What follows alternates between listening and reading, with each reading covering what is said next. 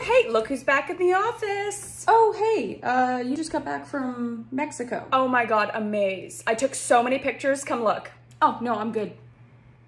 What? Oh, no, I'd rather get waterboarded with hot wax than pretend to be excited about you showing me the same selfie 100 times of you double fisting a margarita.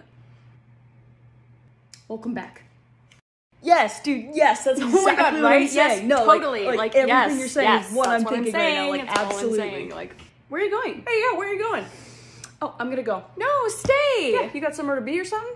No, not really. My social meter's just capped out, and you guys are really fucking annoying after a few drinks, so. Well, are you coming to brunch tomorrow at least? No. I'll see you in 10 to 15 business days after I forget about how much I hated this whole experience, all right? What the fuck?